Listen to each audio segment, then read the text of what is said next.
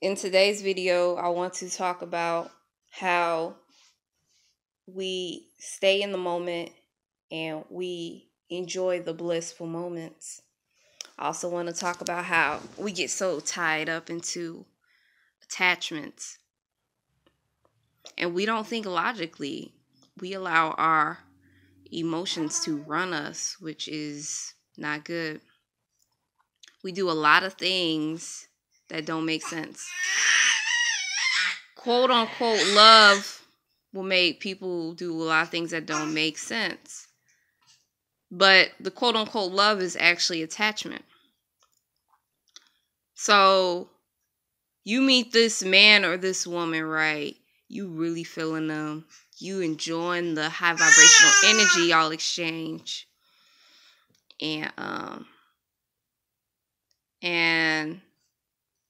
you're looking for them to and then the next day you're looking for them to respond, you're looking for them to call, they don't call. That shouldn't be any big deal, right? Because it was a good moment. It's not good for you to be like, well, damn, if they claim to feel like I felt, then they should respond like this. We get so tied up into that. Like I said, this is also the root of why people argue. They get so tied up into, well, if I felt this way, I would do this. We have to be able to accept individualism and accept people who are outside of us. Because if we can't do that, that actually sets us up for failure and disappointment.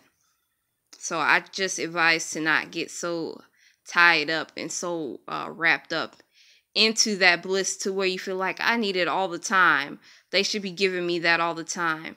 That is also a level of being selfish. And that's also, I met this person, they're going to give me what a married person should be giving me. Like, it's a person you just met, dating, you know what I'm saying? So just think of it as that.